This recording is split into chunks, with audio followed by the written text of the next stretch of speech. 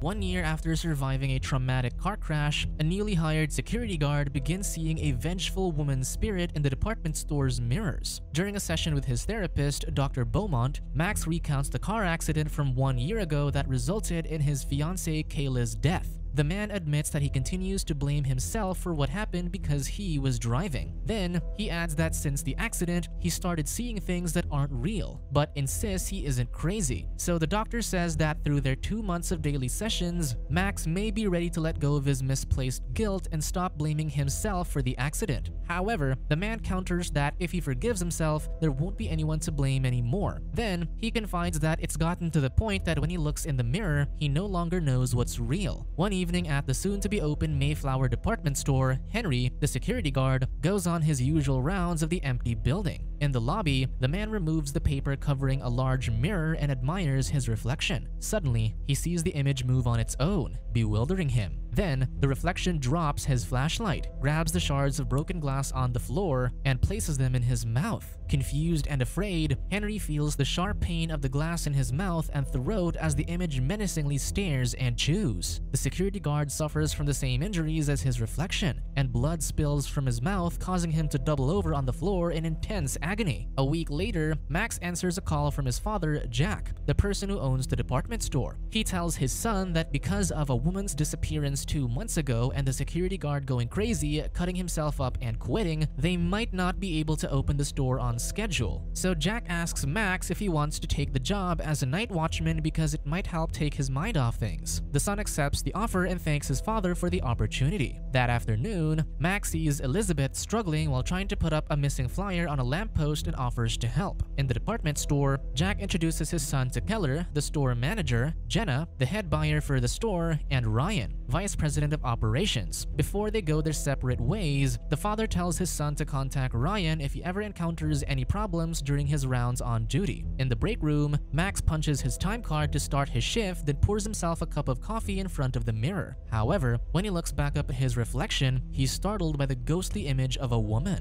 The man steps back in fright, but when other employees enter the room and ask if he's alright, he tries to play it cool and leaves. The next day, Dr. Beaumont asks if he took any substances before the episode last night, and he says no. When he shares that the woman in the reflection looked like a corpse, the doctor says she might have reminded him of Kayla and it was his mind's way of processing the mental shock. The man wonders if he needs to be institutionalized, but the therapist says they imply the exact opposite because these episodes mean he's ready to let go of the guilt. She adds that now that he's no longer abusing substances and alcohol, he's ready to process the tragedy in earnest. That night, Jenna enters her bedroom busily talking to someone on the phone, and she doesn't notice her creepy reflection staring at her from the mirror. Meanwhile, Max logs into the computer in the security room and clicks on Henry's personal files folder. Inside, he finds recorded videos from a hidden camera in the ladies' restroom. Suddenly, Keller appears, prompting the security guard to quickly close the video. Concurrently, Jenna disrobes and steps into the shower. Later, Max goes on his rounds and ends up in the lobby where he takes his medication. Seconds later, he sees Jenna's clothless reflection in the large mirror. Then, he stares in horror as the woman places her hands on the sides of her face and effortlessly pulls off her head. Meanwhile, Jenna steps out of the shower when she nicks her leg with a razor. She grabs a tissue from the drawer in front of the mirror and dabs the injury. However, when she looks back up, her image slams on the mirror, spooking her. Horrified, the woman falls back into the glass partition, breaking it, and she lands on the shards. Jenna tries to slowly move her body out of the shower, but a jagged pane of glass falls on her neck, decapitating her. The next day, immediately after his shift, Max calls Dr. Beaumont's office to set up an appointment. Concurrently, detectives Houston and Piccarilli investigate Jenna's grisly death and find her work ID. After the session with a therapist, the security guard asks if everything he's been seeing in mirrors is normal, and she says yes. Then, the woman explains that nobody sees anything in mirrors that isn't already a part of themselves, not even the things they think they're seeing. She explains that different cultures have their myths regarding mirrors, such as how Koreans believe a person's soul can be trapped inside one when it leaves the body. That afternoon, Max sees a handprint on the glass, but when he checks inside the room, there's no one on the other side. He heads back outside, and then the woman's ghost suddenly appears in a reflection. Seconds later, Ryan taps him on the shoulder and relays the tragic news regarding Jenna. When he finds out how she died, he realizes that her injuries are the same as what he saw in the mirror last night. That evening, Max stands in front of the lobby mirror and tries to call the ghost again, but nothing happens. Meanwhile, Ryan rides the apartment elevator, but he's too busy sifting through his mail to notice his reflection staring at him. In the department store, the security guard wanders into the storage area and through an antique mirror sees Ryan wailing in agony while holding in the spilling intestines from his open stomach. In the apartment, the man carries a knife and his cooked dinner to the living room. However, when he notices his reflection missing from the mirror, he drops the tray on the floor. Seconds later, the reflection appears and he watches as the image bends down and slices his Achilles with a blade. Even though it's only the reflection who performed the action, Ryan suffers the excruciating pain of the injury, so he falls to the floor, no longer able to use his legs. Meanwhile, Max rifles through the employee files to find the man's information so he can call him up to warn him. Concurrently, Ryan drags his body across the floor to try and reach the phone, but before he's able to, the image slices its stomach open, and the man can do nothing but writhe in pain as an identical cut appears on his torso. Later, the detectives realize that it's now the third Mayflower employee involved in a strange incident, including Jenna and the woman who went missing 2 months ago. Then, they spot the anxious Max loitering outside the building and note that he's also an employee at the department store because of his ID. Minutes later, the son calls up his father to tell him that he's quitting the job because he's seeing things again. The understanding man says he doesn't care that Max is quitting because all that matters is he's okay. After the call, the security guard looks at a puddle and sees his father with cuts all over his face, fearfully screaming. Worried this might be a vision of future events, the man heads to Jack's house. Meanwhile, the father takes pizza from the fridge and heats it in the microwave, but he doesn't notice his reflection staring at him. While the son runs as fast as he can to the house, the image takes the pizza cutter and rolls it over its face, causing Jack to touch his own due to a sudden pain. Fortunately, the security guard arrives just in time, and his father's reflection looks at him disdainfully for foiling its plans. Jack wonders why his son came to visit him in the middle of the night, so as an excuse, Max says he's there to tell him that he changed his mind and that he'd like to keep the job. When he returns to work, the detectives approach him by the entrance to ask him a few questions. They explain that there have been 2 deaths of Mayflower employees this week, and they find it suspicious that he was standing outside Ryan's apartment building earlier tonight. Max asks if he's a suspect, so the cops condescendingly retort that he isn't, but that it's a weird coincidence that he was there tonight and that he's also the head of security at the department store. So the security guard explains that per the establishment's protocol, he's to contact Ryan regarding any issues because he's the vice president of operations. When Detective Houston asks why he didn't just call the man, Max says they can check the phone records and they'll see that he did call, and when no one answered, he decided to go there in person. He adds that the time of the call should be around the same time the supposed murder occurred, absolving him of any wrongdoing. Before they leave, the cops emphasize that even though he's off the hook for now, they'll be keeping an eye on him moving forward. In the lobby, Max asks the spirit who she is and what she wants from him. Suddenly, his reflection shines its flashlight, so he follows the beam toward the ID of an employee named Eleanor, the woman he's been seeing in the mirror. Then, the light shines outside, and the security guard follows it to Eleanor's missing persons flyer on the lamppost. He calls the number on the flyer and arranges a meeting with Eleanor's sister, Elizabeth, tomorrow. The next day, he tries to explain to the woman that he sees her sister in the mirrors at the Mayflower, but she thinks he's playing a sick prank. However, the man acknowledges that what he's saying sounds crazy, but he swears he's telling her the truth. Later, Elizabeth asks why he's the only one out of all the employees that can see Eleanor. So the security guard recounts what happened a year ago. While he was driving the car one rainy night, he asked Kayla to move to the back seat to grab something from his backpack for him. The woman unbuckled her seatbelt and did as he asked, and she grabbed the engagement ring box he meant for her to find. Delighted, she put the ring on her finger, but seconds later, a drunk driver hit their car. Because she wasn't wearing a seatbelt, the woman flew out through the windshield while Max remained buckled to his seat and the airbag cushioned him from debilitating injuries. Kayla died instantly, and technically he did as well. However, the paramedics were able to transfer him to the ambulance just in time and they defibrillated him to bring him back to life. Max believes the near-death experience gave him the ability to see the other side. He asks Elizabeth how long Eleanor's been missing, and when she says 2 months, wonders if she believes she's still alive. The woman reveals that the night her sister disappeared, she woke up screaming and she knew right then and there that Eleanor died. She says the cops told her that her sister probably skipped town to start a new life, but she knows she'd never do that because the their best friends. Max asks what Eleanor was doing that night, and the woman says she was at the Mayflower for a groundbreaking celebration party as a newly hired employee. Before parting ways, the security guard promises he'll call her if anything comes up. Later, Max sees Eleanor in the bathroom mirror and begs her to tell him what she wants him to do. However, instead of answering, the woman grabs the scissors from the sink and uses them to stab her eyes. Suddenly, the man wakes up and realizes it was all a nightmare. That evening, he calls Elizabeth to ask for the specific date of her sister's disappearance. However, when he searches for the security footage on the computer for September 22nd, he sees that someone deleted the file. He checks for the last person who viewed the video and learns that it was his predecessor, Henry, on September 24th. Later, the pair drops by Henry's house to speak to him. At first, the scarred man refuses entry, so Max forces his way in. All over the house, the paranoid man covers any reflective surface with cloths and towels. He deduces that Max sees Eleanor now too, and he claims that she wants to kill him. When the security guard asks why he deleted the files, Henry finally admits that Keller threatened to fire him if he didn't do it. He adds that the boss took him to the basement to delete the files and he simply followed the orders. Convinced that what they're looking for is in the basement, Max and Elizabeth head back to the car so they can return to the department store. Later in the basement, they find a crawl space behind a furnace that's been recently moved. Meanwhile, someone watches them from the security room and the person heads out to follow them. While Max ventures into the crawl space, Elizabeth stays put, but unbeknownst to her, someone lurks behind her. Suddenly, Keller grabs the woman and threatens to shoot if she makes any noise. Then, he tethers her wrists to a heavy shelf with duct tape. Moments later, Elizabeth manages to break free, and before she runs away, she warns Max that Keller has a gun.